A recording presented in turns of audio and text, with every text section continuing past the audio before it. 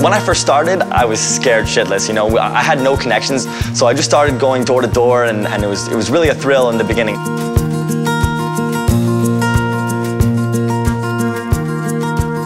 I love denim, and this has been in my family and in my blood for 63 years. My grandfather started our company. I used to play with my brother and my sister in the boxes of denim and jeans and stuff, so I knew even when I was in grade 4 and 5, everybody wanted to be like a doctor or lawyer or firefighter or whatever. I said, no way, I knew that I was going to be in this industry.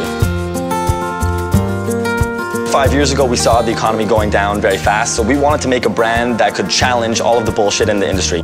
We want to go with the old school fabric that's made on the old machines, that's made slowly and more difficultly, and that is really about handmade and about artisanal craft. We only use Japanese denim, and we only make our jeans in Canada. For me, this is barely work. I get to have the imagination of an 8-year-old kid and come up with crazy, strange ideas that no one in the world has ever done before. We get to make, glow-in-the-dark jeans and raspberry scratch-and-sniff jeans, and we made the heaviest jeans in the world just because we could, which is a 32-ounce denim. Most people are like, why the hell would you make the heaviest jeans in the world? Why the hell would you climb Mount Everest? It's not easy or fun or comfortable. They do it because it's tackling the mountain superlative, the tallest mountain in the world. So that's our denim superlative. We're just basically big Canadian denim nerds, and we're just obsessed. My name is Brandon Spark from Naked and Famous Denim, and handmade jeans are my passion.